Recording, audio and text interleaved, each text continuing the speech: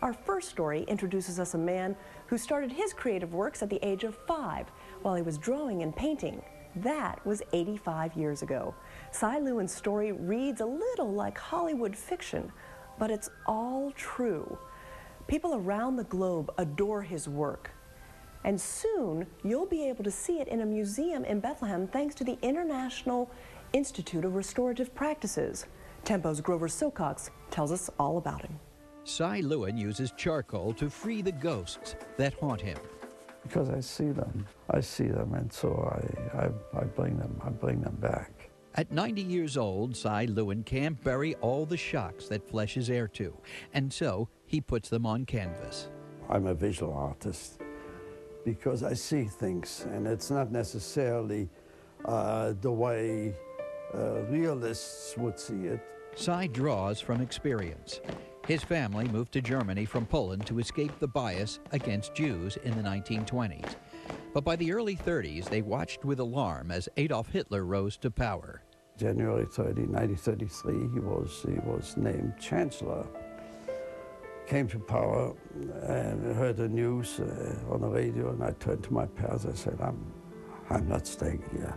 Si captured Germany's descent from freedom to fascism in his series, The Parade.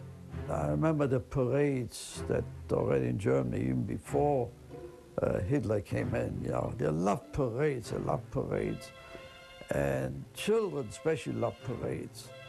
And so I figured, well, I mean, one parade leads to the other parade, which finally leads to the parade, which leads into the death marches of war. By a miracle, Si and his family escaped to America as the Holocaust began.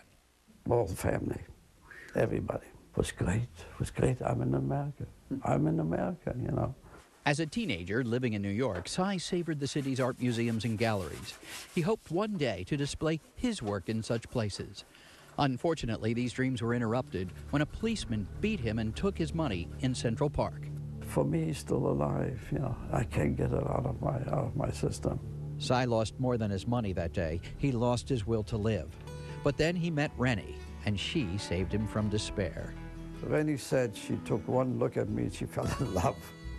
I took one look at Rennie, and I had this strange premonition that I'm being introduced to my future wife. They married in 1942, shortly after Si enlisted in the U.S. Army. He joined the famed Ritchie Boys, a unit comprised mostly of German refugees who trained at Camp Ritchie in Maryland. And they were all intellectuals, but they were, they were absolutely ferocious in their attitude towards soldiers, to German soldiers.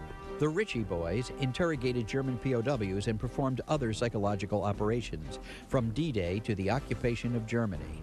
Si's job entailed going to the front lines with a loudspeaker to coax the Germans into surrendering. We started out with a Jeep, you know, put us in Jeep. And that didn't last long. I was shot out from under us. So then finally they put us in an armored car. Like his comrades, Si saw the horrors of war close up. He recalls the day they liberated the Buchenwald concentration camp. And I went to the crematorium, which was still, the ashes were still in there, but otherwise. And I just broke up. War left Si numb. But I didn't want anything to do with the war, and so I did landscapes, colorful, beautiful landscapes, still lifes, nudes, lovely nudes, you know. And they became very successful. But the somber images of war kept intruding, so he began exploring the dark side, and that led to The Parade and The Journey, a visual tour through the nightmare of a concentration camp. And yet, he also produced works that celebrated life's joy and wonder. Got to come up to light, I got to come up to color, you know. And so I have the Shawangan series, for instance. There's the series that I've been working on, the Cosmic Game series. His paintings and charcoals represent works in progress because he's always changing them. These two pieces used to be one painting from the Millipede series, which are cut in half. In 2006, Si bequeathed his works to the International Institute for Restorative Practices. The IIRP strives to change the behavior of students at risk and youth caught up in the criminal justice system by restoring their sense of community. Si saw a progression from, in his art, from dealing with the darkness, getting into the light, and using that process to heal himself is very akin to what we do with kids. And just like Ted Wachtell and his colleagues at the IIRP, Si sees endless possibilities for light, even in the darkness. We are made of many things, including stardust. And it's that twinkle in his eye, that stardust perhaps, that makes Si Lewen himself a work in progress. For Tempo, I'm Grover Silcox reporting.